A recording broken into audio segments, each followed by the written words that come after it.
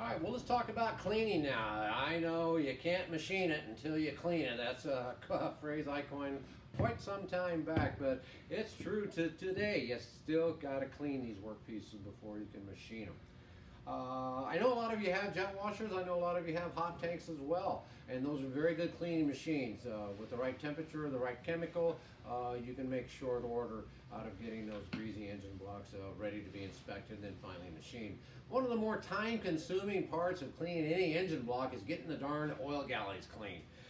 In the past, you've had to take an oil galley cleaning brush, you run it into the oil galley, you pull it out, you squirt some water in there, you run the brush in there again, you pull it out, you squirt some air in there, you run the brush in there, and then you pull it out, you rinse and repeat. You go through that process until you have adequate, clean oil galleys. We've taken that one step further, had an engine builder just like yourself come up with a basic design of what we've taken to call our HPOG or HPOG-1000. This is our oil galley cleaning system. We call it a system because it does all three actions in one effort.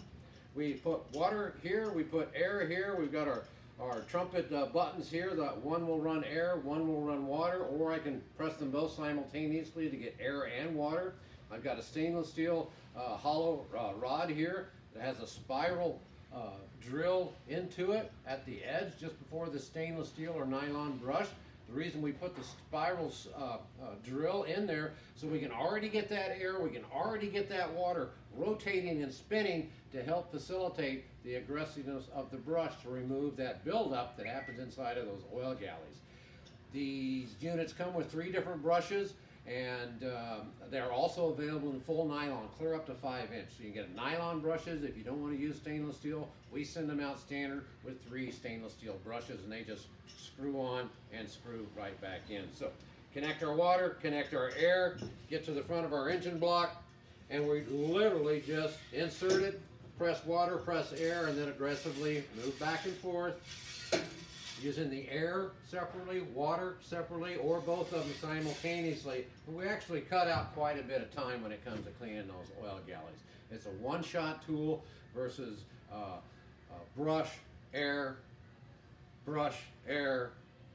water, air, brush, water, air. All that combination is now just in one nice tool here. Keep one thing in mind also, you got cylinder brushes that have to be cleaned. We have galley brushes for the lifters, for all the different other orifices and deep holes that are found on these engine blocks and cylinder heads. And if we can take some time and take some effort out of that tedious cleaning process, we're doing a good contribution back to you.